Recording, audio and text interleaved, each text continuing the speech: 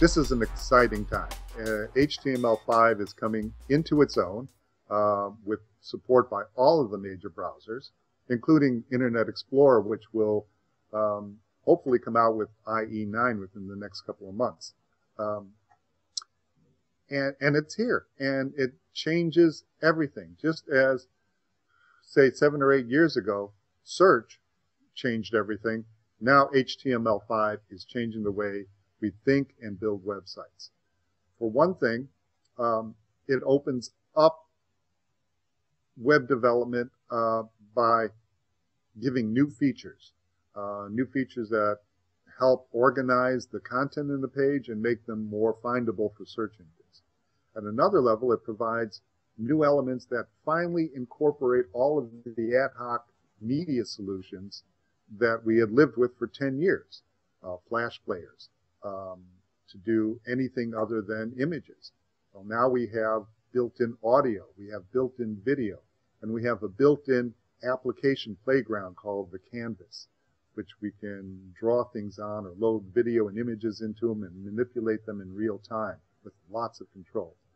So all of this is now in HTML, and it's all supported by the current browsers. Even though the standard is years ahead of us, everybody's on board, which is great. And that means a lot of exciting new things we're going to see. Just search the web for HTML5 demos or Canvas demos, and you'll find some just amazing sites.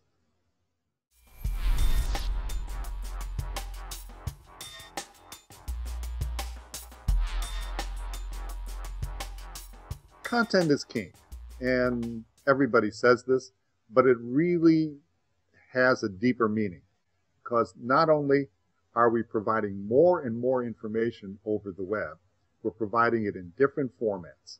And whatever we put on the web, we now have to think about it, how it's going to be used in different ways, how it's going to appear on people's smartphones, how is it going to appear on people's tablets and TV sets, as well as on a PC with a keyboard and a mouse in front of you.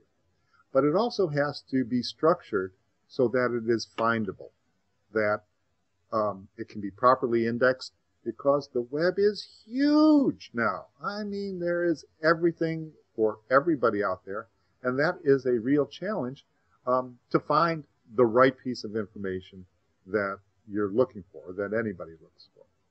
Next to content being king, one might say that conversation is queen, because it is not only the content we publish out there in terms of static pages or posts, but it is the conversation that now surrounds that as a cloud of additional content, commenting on what we say, spreading it out through Twitter and Facebook and LinkedIn, putting stuff on YouTube, and then having other people put video responses.